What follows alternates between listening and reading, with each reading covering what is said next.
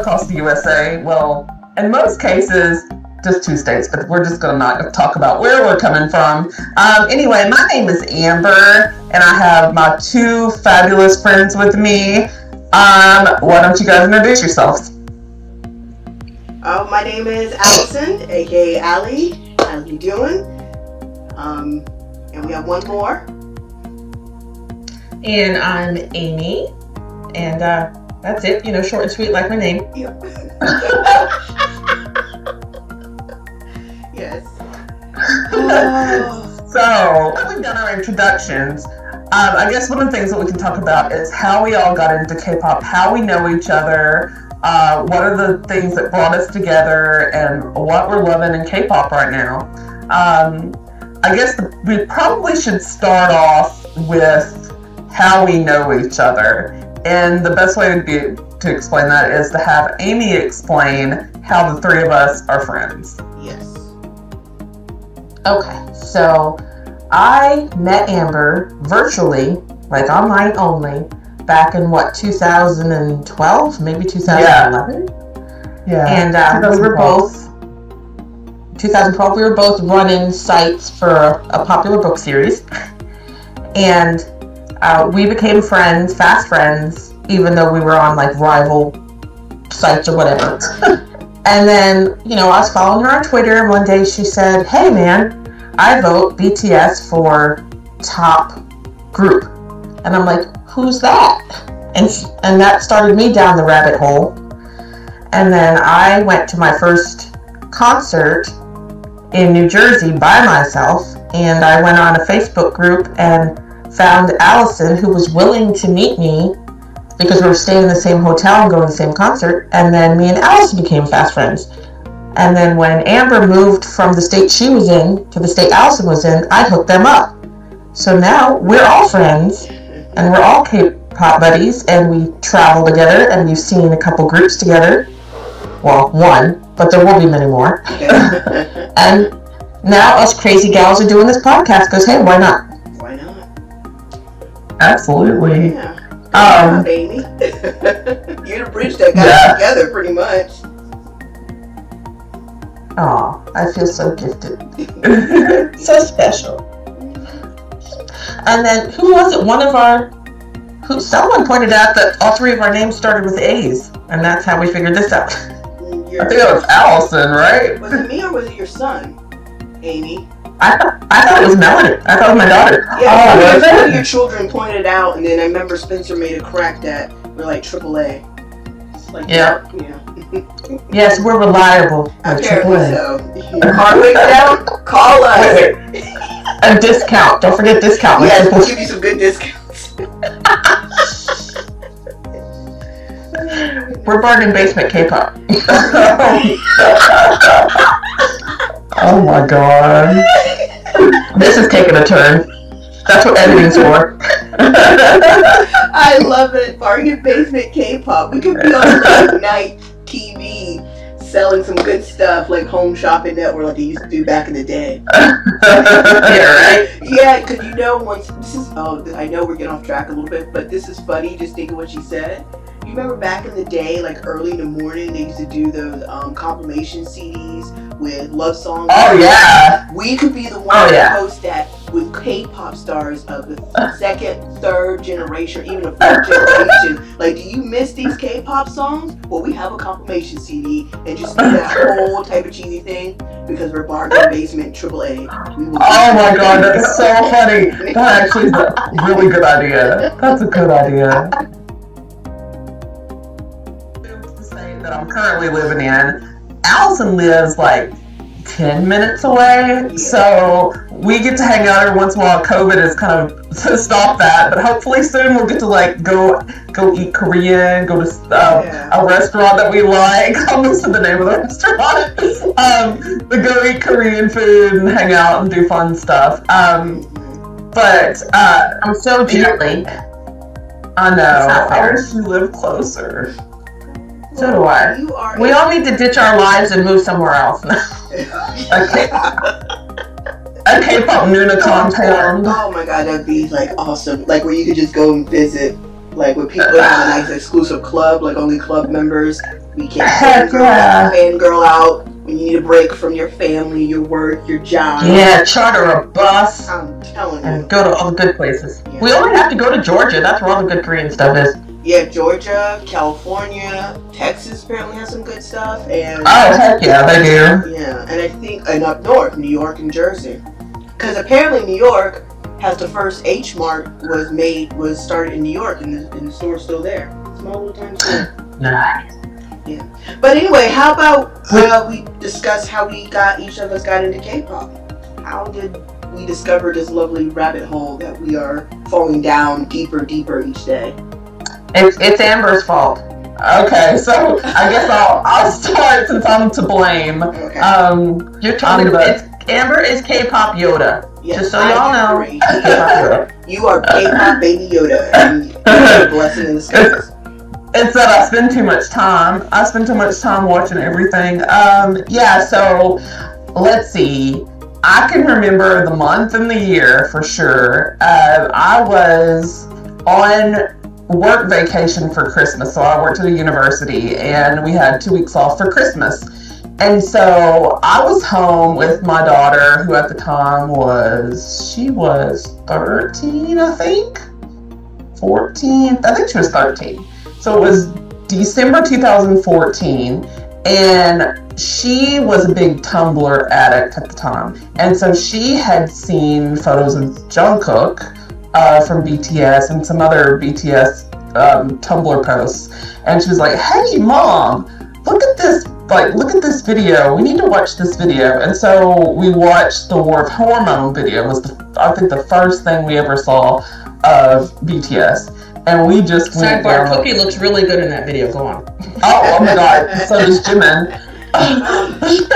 Jimin was my first probably BTS bias, just solely based on the suspenders he wore. I know that's crazy. I won't go into like how much I love that. The visual of the whole video is just amazing. But man, there was something about Jimin and those suspenders I just like dug a lot.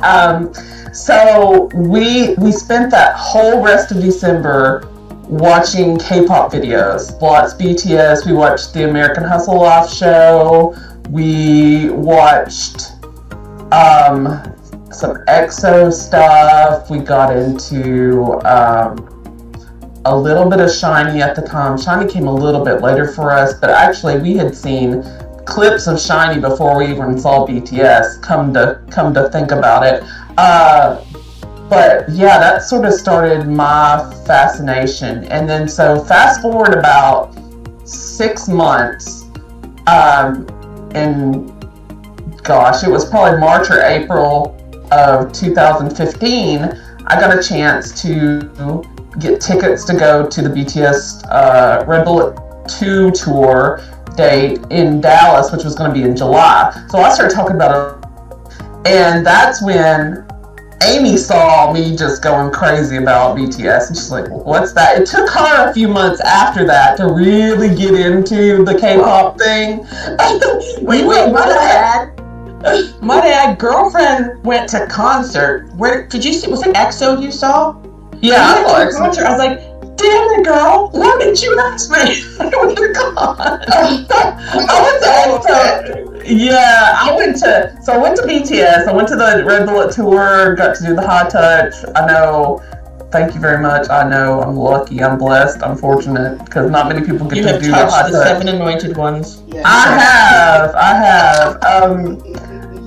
That's still surreal. I still know when Brianna and I walked out of the concert venue after meeting them, we both cried. So it was an emotional experience for both of us. But we went to that, and then like the next year, we went to see EXO, and I've seen several groups now. I've seen SHINee, luckily, thankfully, fortunately. I've seen BAP twice. And then the three of us have seen NCT 127 together. Yeah. Well, that's where we all... The three of us saw the backs of all the cameras and the amps. It's still exactly. I can still see we peeked through those to see NCT way the hell up there. Oh God, Terrible venue. If anybody was at the Georgia concert, terrible venue. Yeah. Oh, it was so packed. I fussed. Trust me. I have a friend that works for Subculture, and I was like, okay, girl, I just want to let you know that this was awful. And I would sit there and watch her. I didn't even get a chance to meet her because I know she was too busy, so I didn't bother her. But she was like escorting people back and forth, like sick girls that were like overheated, overexhausted, puking, fainting, because of how crowded that place was. It was bad. When Infinite Energy was right there, why the heck were we in the Coca-Cola Roxy? Something must have happened, because remember that it took a while for the venue to be posted, so they probably could have had that venue, but something must have happened. That's all I can say. Something must have happened to where it broke down. They had to find a venue at the last minute. Because there's no way you can put them in that venue. We saw Super M at Infinite Energy, and that arena is awesome. Yeah, so something must have happened. I think that's where it was, wasn't it? I don't know. I didn't get to go.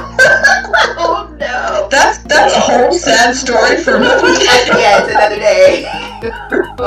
My poor extra ticket went to one of our mutual friends, and I got to sit in the hospital for a month and a half. No big deal. Yep. By the way, I broke my ankle. That's what we're all joking about. It was bad, but yeah. It was bad. It was very sad. It was very sad. I remember it being like, yes, for real. I am not kidding. I really can't go to the concert. Well, you know why this happens? Because you are not supposed to ever be in the same space as Kai.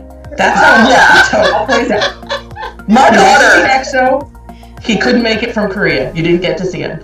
You went to see Super M. You broke your ankle the day before the concert, or the day of? No, 2 days. It was the day we were coming down. Yeah. Dude, it's the Kai curse. It must be. Yeah. I'm never gonna get to meet Kai. It's so sad. It like hurts my heart. Be like beyond compare that my love, my like favorite boy in EXO is never gonna get to like be in the same space as I am. It will happen. It's just gonna happen at a different time. Oh my god. A different life, maybe. Maybe. You never know. We're gonna have to wrap Amber up in bubble wrap. Yes, we're gonna put her before the concert. Something. Give her a little breathing tube and some water. Yeah. Oh my god. And a nice pee bag. Oh my god. And I was not going there, Allison. I was looking out the excretion of my all jumping. My bad. And we're gonna have to tell SM and Dreammaker not to like mess up his visa, because that's what happened the first time when I was supposed to see, when I saw it. So was that they screwed up his visa and called him Kai on his visa paperwork instead of Jongin, which is his name. Oh hell. That's yeah. 01. That's not even go back to yesteryear. That is basic 101. Yeah, it was. Right. If that's really what happened, that's the story, that's what they claim, who knows if that's really what happened. He was on some of the rest of the tour, if I remember right, but my concert in Dallas show after yours. Yeah, my show in Dallas didn't happen. It was sad. Yeah, okay. Anyway, we're not going to like. Okay, okay, sorry. I'm not going to cry over that too much more. Okay, so that's how I know Amy, and that's how I ended up meeting Allison, was through that whole connection. Allison has probably the coolest story of all of us, because she has like lived in Korea. So Allison, why don't you explain some of your background? Yeah, as Amber and Amy said, I did live in Korea. So that's where my first introduction to K-pop came from. My mom was in the military, so when I was into my 9th grade year, I got told we're going to move to Korea for 2 years. And, just going to say my age, but it was in the 90s. So I was able to experience and see Generation 1 K-pop. Wow. That's who I saw, and it was amazing. And being a military child and being on a military base, we get exposed to a lot of free concerts and stuff, especially depends on where you live at. So they want you to be more immersed in the culture. So I was able to go see some people, first generation K-pop acts. Like I got to see HOT, and I was oh my god. Yes, I remember when I saw HOT. It was like a little festival or something, and I'm sitting there in awe, like, what is this stuff? I have no idea what it was. And, you know, I guess people who was already living there kept explaining to me, you know, this is their music, this is what they do, and all this other stuff. Yeah. And it was amazing. And also, side note, because I moved to Korea, that's how I got introduced to Backstreet Boys. Because Backstreet Boys came out at the same time, and it was such a big deal over there. I was like, there's no way. Who's making a group like New Kids on the Block? I got scolded for saying that and said, you don't make fun of BTS. I'm not BTS, Backstreet Boys. Woo. And so Wow. it was great. But unfortunately, with everything, you have to move. I moved back to the States, and where I was living at during my senior year, nobody knew about K-pop. There was nothing. Wait, so what? So that's in the 90s, right? So you moved back to basically grunge music. No, I moved back to South hip hop, like dirty South hip hop music. I was in marching band, and our marching band was a show style high step. And wow. Nice. Yeah, when I went to band camp, they asked me about the song we're playing, and the song was Who That Is, Just Your Baby Daddy. And I'm like, I've never heard that song. And they asked me, where were you living at, under a rock? I said, no, I was overseas. And overseas, and at that time in Korea, they didn't allow a lot of rap music or hip hop music to come over there because how conservative they were. Now it's a different story. And I'm sitting there like, oh my God, this music's the weirdest music I've ever heard. But that's what I started getting into, like 3 6 Mafia, Gang Twins, East Side Boys, and Lil Wayne. And so everything about K-pop left me. I didn't know anything. I got reintroduced to K-pop when I went and did the Disney program for the college students. And of course, there are students who are international, and there were a few students who I've met who were from Korea, and we just got to start talking, and they started explaining to me about K-pop again. I was like, this is interesting. So when I moved to the state that I am now, and when I start working at a job, I met somebody who's from the Philippines at that job, and she explained to me how huge K-pop was in her home country. I'm saying like, what? And that's what connected us. And so she started sending me stuff about K-pop. And so I was like, let me look this stuff up. Maybe I can find some stuff back in the day when I used to listen to and wanted to share it with her. And then I saw one of the first videos was, of course, was Big Bang. Got to start seeing them, and Rain. Rain was my introduction into K-pop, and I was just like in awe. And I just kept watching video after video after video after video. And I have been listening to K-pop nonstop since about 2007, 2008. And it is just evolved. Wow. So I can thank other people in my life who have brought it back to me, because I probably, if I didn't meet the person at Disney, or if I didn't meet the person at my job when I moved to the state in 2007 that I live at now, I probably wouldn't have been reintroduced to K-pop. Maybe I would have, but I probably would not have. And it was just amazing. And then the next thing I remember was, everybody remembers So You Think You Can Dance? I don't know if it's still on anymore. Oh yeah, I saw it. I know what you're talking about. I know where you're going. Yes, Wonder Girls. So I saw them, and Wonder Girls was my girl group. That was my group. And me and my friend went back to work. She's like, did you see him on there? I was like, oh my gosh, yes. Oh my God. So we're sitting there doing the song, nobody but you and everything. And people at my job were looking at us like, what are they talking about?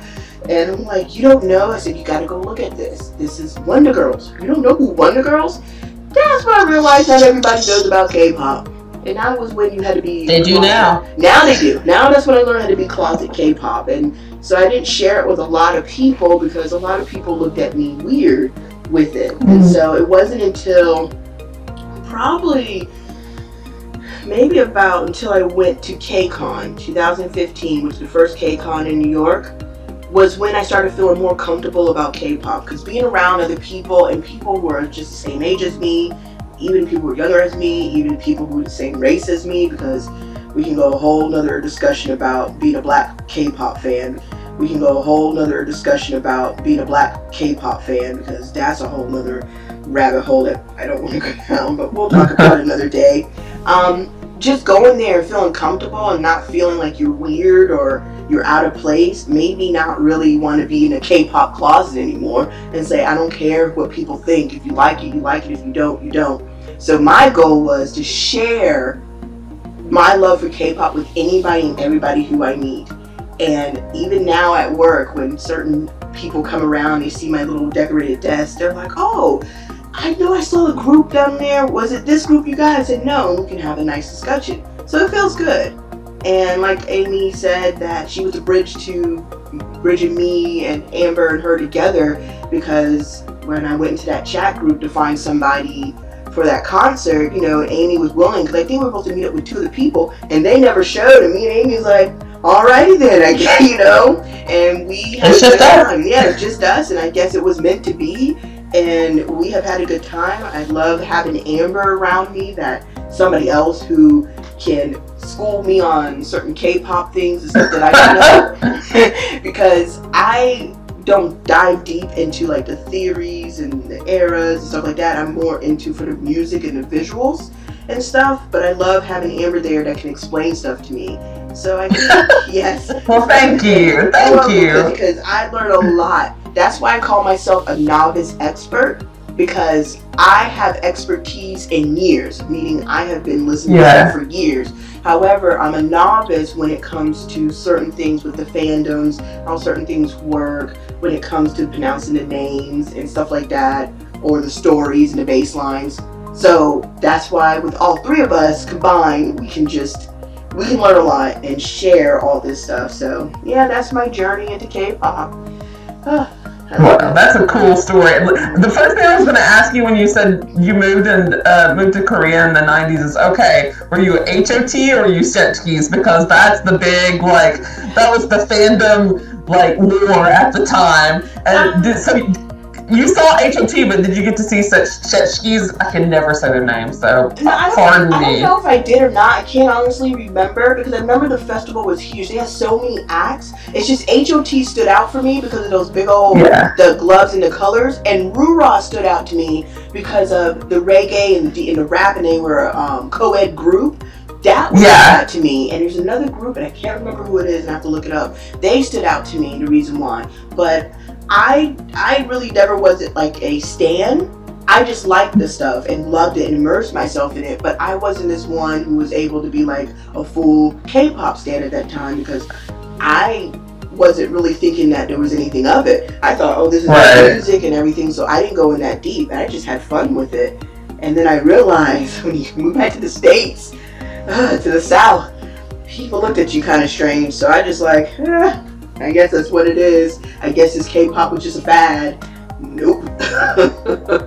And you know, that sort of like bridges into another topic that we wanted to talk about, which was the fact that there's been such a change in the last few years between how people view K-pop then. A lot of people didn't even know what K-pop was, to now everybody at least knows who BTS is. Like everybody. I know, just like in 2015, when I started really like going down that, after that December, and I started really going down into K-pop, I remember being at work and talking about, oh hey, I'm gonna get to go see this group, and they're like, how did you even get into that? And they all had such like ugly attitudes about it. It was so negative. And then so fast forward to when I started working at the place I'm working now, which is at a TV station. Little by little, like 2015, like 2016, 2017, people started becoming a little more interested. And by the time I moved here, like people would walk into my office and be like, oh, hey, I saw BTS on, you know, name the show, Corden or whatever. And I remember also the day that God rest his soul, Junghyun died, people came to my office to say, oh hey, I saw where somebody died in K-pop, are you okay? And it was such a weird, it's been such a transformation to see how things have evolved, and how like the Hallyu wave has come over to America. People watch, I have a friend at work who watches K-dramas all the time. You know, I know people that keep up with it just because I started like talking about it, and they'll be like, oh hey, blah blah blah blah blah, I've seen that, I've seen this. And there's such a big community now. Like it was sort of big before, but like especially the last couple years, it's just been insane. And I know, Amy, let's talk about your your background a little bit more and how it's been for you, like how things have been for you, for like your family and or at work and things like that. How do people react to your journey through K-pop? Well, I'll start real quick and I'll just like sum up my journey pretty quick because it's fast. So it was like the original introduction to K-pop in this house was there was a Surface Pro commercial with 2NE1 singing "I'm the Best." Yeah. And my husband saw that commercial and he's like, "What is that?" So he looked it up.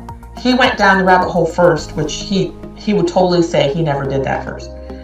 And he's like, "Listen to this song. This is so cool." He's like, "Listen to this other song." So he played me the 2NE1's "I'm the Best" and "I Love You," I think was the other one. Oh, wow. Those are cool. Okay. But that was the end of it. And then it was Amber's tweet that I was like, what's BTS? She's like, "Well, it's this K-pop boy group from South Korea that everyone should know." I'm like, "What's it stand for?" Like, behind this? Well, I think I thought it stood for behind the scenes. And she's like, no. She told me what it was. So I think it's like hilarious that now they're sort of trying to adopt that name over here, but it's beyond the scene. But whatever. There'll always be Bangtan Boys to me. But anyway, so then I just went down that rabbit hole, and I think I might have watched Dope first, actually. I think that was the first MV I watched. Or that's the one I told you to watch. I think so. And then I started just, clicking, what else can I watch? What else can I see? And then was it Boys with Fun? Probably. It was the one that came right after. That's like, yeah, and they didn't even do an MV for that. They just had like a stage performance, and I was like, oh my god, this is my group. And I've always been a boy bander person. Same. And Menudo was huge for me when I was teenager. I loved Menudo. I loved New Edition, Backstreet Boys, NSYNC. I was like, yeah, they're just got good-looking people who can sing, and then they throw in dancing. Yes. Or so I thought. I mean, I thought American boy groups, I'm like, yeah, they got it. NSYNC brought under the table with the dancing than any other group I'd seen. But I'm like, they're still cool. Everyone else is still cool, even though they stand around a lot. But it's fine. I was like, I'm a boy band person. I still like single groups too, like solo artists, but boy bands are my thing. And then I see Korean boy groups. I'm like, whoa, this is like other level greatness. This is like, how can they move like that? How can they dance like that and still be singing? And a lot of haters are going to say, oh, they're lip syncing. Well, yeah, some performances, maybe. You try to run your ass around the stage as much as they do and not be out of breath. Yeah. But these kids are trained. That's I think the thing that gets me the most about the industry is that these kids go in as kids and they train for years before they debut. And by the time they come out, they're machines at this craft. And they love it and they own it. And it's like, nothing against our artists, but our artists are soft. They just, the US kids, they're not going to go through. The minute a kid from US would have a problem, they'd be like, Mom, I need a break. I can't do this. Some of these kids haven't seen their parents in years. You know what? That makes a level. Oh, go it's ahead. a different level. And I'm sorry. So that's when I became, and then of course, when BTS was coming over for their, I guess it wouldn't be Love Yourself. What was the one before that? This is horrible. I should know this. The Wings tour. The Wings tour. Mm-hmm. So we were gonna go to that, and Amber was gonna go with and Bree, and then she ended up not being able to get there.